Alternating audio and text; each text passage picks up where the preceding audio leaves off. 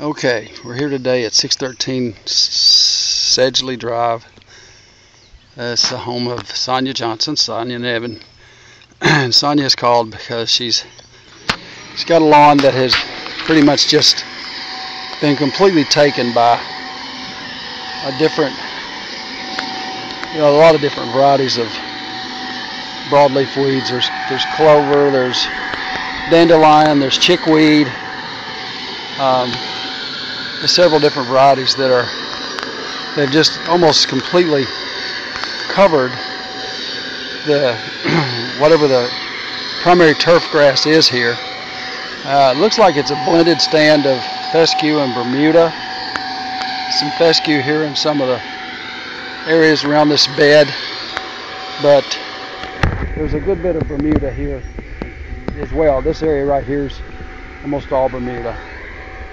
We're just working on the front yard, not the back. She's out blowing right now. She's just mowed. But I've gone through and pulled a good number of cores to have them sampled at the lab there in the sample bag, and I've got just left what it's a typical core. This is what I pretty much found everywhere. I was only able to penetrate about 2.5 or 3 inches, and then the soil is just so tight that the probe wouldn't go any further at all. And it's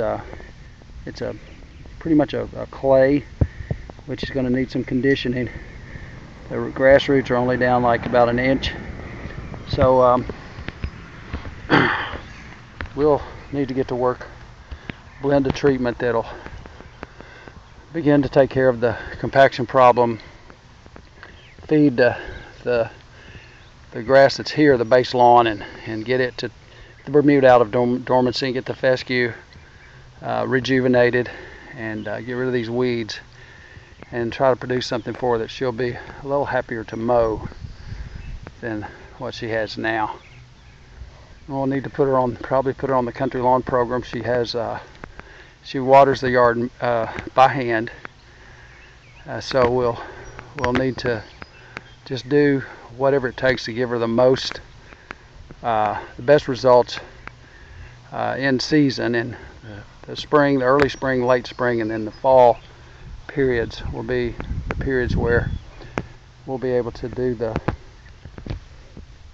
most in the shortest period of time. And it may take 2 or 3 seasons to turn the lawn around, but we'll do what we have to do. So we're signing off.